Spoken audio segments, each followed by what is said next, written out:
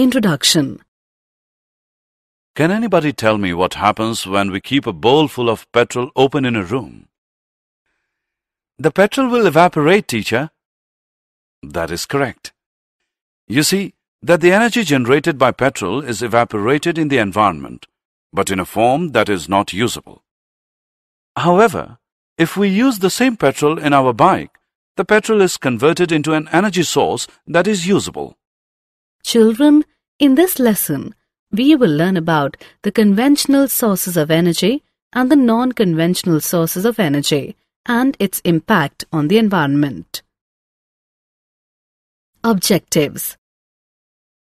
At the end of this lesson, you will be able to identify conventional sources of energy, identify the non-conventional sources of energy, describe the environmental consequences, explain the duration of the energy sources.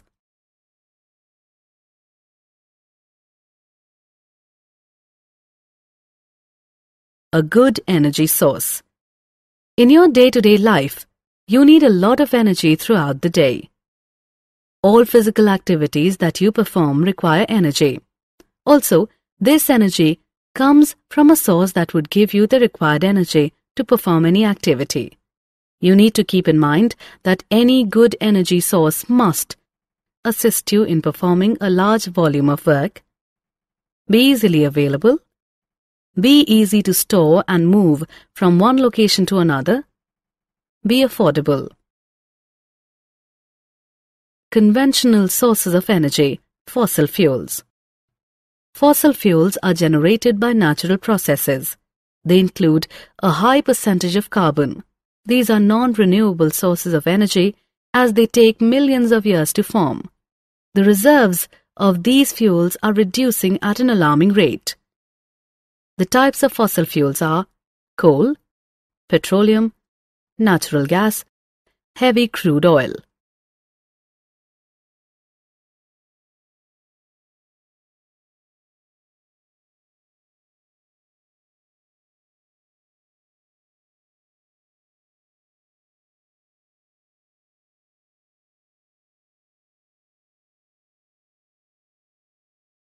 Conventional sources of energy, thermal power plants. A thermal power plant is an industry where energy is generated by steam. Here, water is heated and then it is turned into steam. This in turn spins a steam turbine, driving an electrical generator. After it passes through the turbine, the steam is condensed in a condenser and recycled to where it was heated.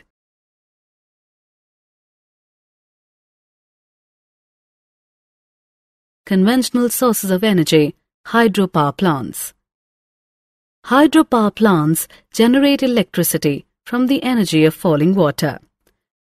Hydropower is a renewable source of energy. The advantages of hydroelectricity are: the cost of hydroelectricity is low. Hydroelectric power supply is more suitable for industrial applications. No carbon dioxide is produced as no fossil fuels are burnt.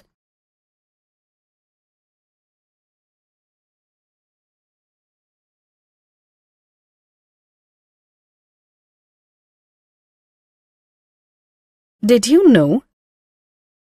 Burning fossil fuels generates around 21.3 billion tons, 21.3 gigatons of carbon dioxide, CO2, per year. Natural processes can only absorb about half of that amount. As you can see, there is a net increase of 10.65 billion tons of atmospheric carbon dioxide per year. Biomass. Biomass is a renewable energy source and is generated from biological material that is derived from living or recently living organisms. As an energy source, it is either used directly or converted into other energy products such as biofuel. For example, forest residues such as dead trees, branches and tree stumps, yard clippings, wood chips and even municipal solid waste. Biomass also includes plant or animal matter that can be converted into fibers or other industrial chemicals. Wind energy. Wind power is the conversion of wind energy into a useful form of energy, using wind turbines to make electricity, windmills for mechanical power, wind pumps for water pumping or drainage, or sails to propel ships. A large wind farm consists of several hundred individual wind turbines that are connected to the electric power transmission network. Offshore wind farms harness more frequent and powerful winds than are available to land-based installations. They have less visual impact on the landscape, but construction costs are considerably higher. Small onshore wind facilities provide electricity to isolated locations, and utility companies increasingly buy back surplus electricity produced by small domestic wind turbines.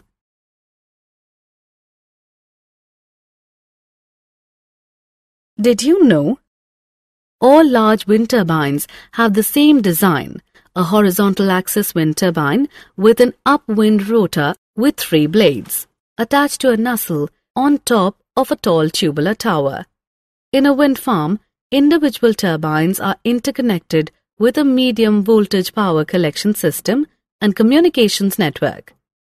At a substation, this medium voltage electric current is increased in voltage with a transformer for connecting to the high voltage electric power transmission system.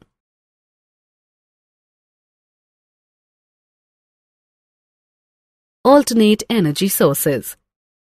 As we progressed, our day-to-day life activities also changed. We now get most of our work done by machines. Due to this, we need to look for alternate sources of energy, as our natural resources are not sufficient to provide for the energy in our machines. Examples include solar energy, energy from the sea, geothermal energy, nuclear energy. Solar energy. Solar energy is derived from the radiant light and heat of the sun. It has been used by humans since ancient times for a range of technologies. Solar energy is used for architecture and urban buildings. Solar energy is also used for heating water in our day-to-day life, where the solar hot water systems use sunlight to heat water. In low geographical latitudes, the domestic hot water usage is provided for with temperatures up to 60 degrees Celsius by solar heating systems. The most common types of solar water heaters are evacuated tube collectors and glazed flat plate collectors, generally used for domestic hot water, and unglazed plastic collectors used mainly to heat swimming pools.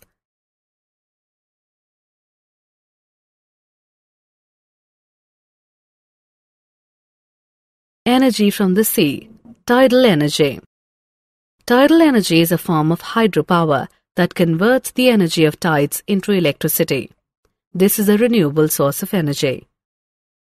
Tidal energy is extracted from the oceanic tides. Tidal forces are periodic variations in gravitational attraction exerted by the moon. This force creates motions or currents in the oceans. Due to the strong attraction to the oceans, the water level rises. This leads to the water from the middle of the ocean to move towards the shorelines, creating a tide. This is an unfailing occurrence due to the consistent pattern of the moon's orbit around the Earth. The energy generated by the tide is saved by constructing a dam on a narrow opening to the sea. A turbine is then fixed at the opening of the dam that converts this tidal energy to electricity.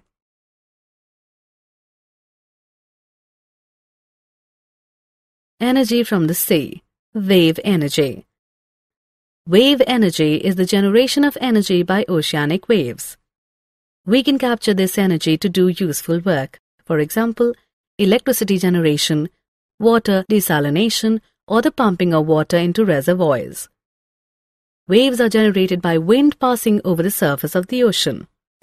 As long as the waves move slower than the wind speed above the waves, there is an energy transfer from the wind to the waves. Both air pressure differences between the upwind and the wave crest, as well as friction on the water surface by the wind, makes the water undergo shear stress that causes the growth of the waves and in turn helps in generating wave energy.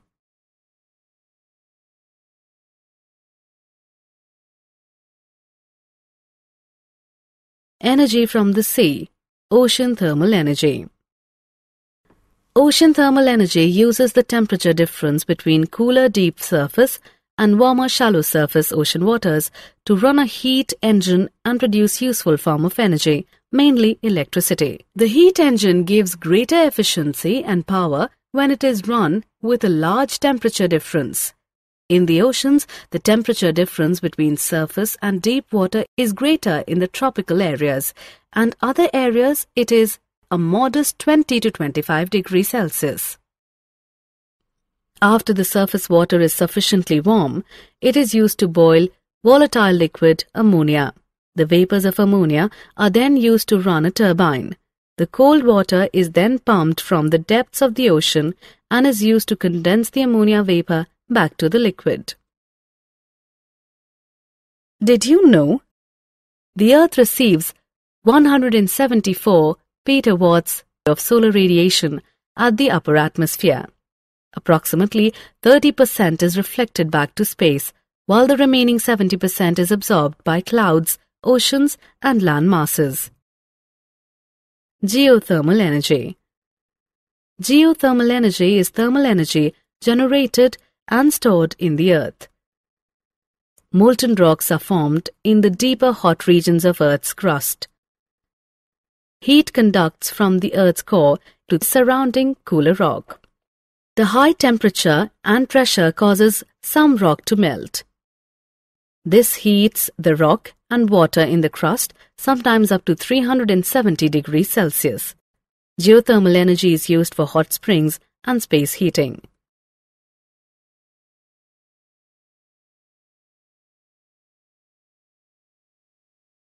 Nuclear energy.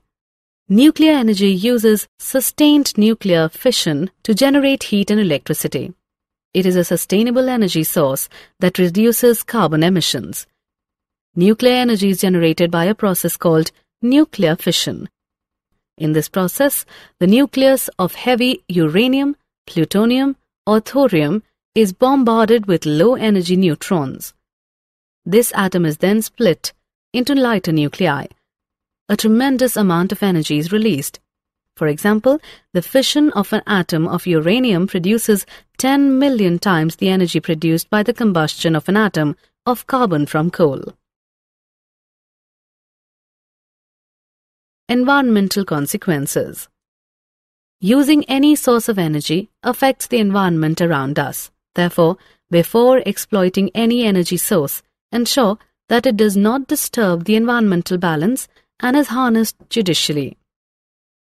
Renewable sources of energy last for as long as they keep generating, whereas non-renewable energy runs out. We have to be judicious in our selection of energy, the purpose of the energy being used, and the actual usage of the energy.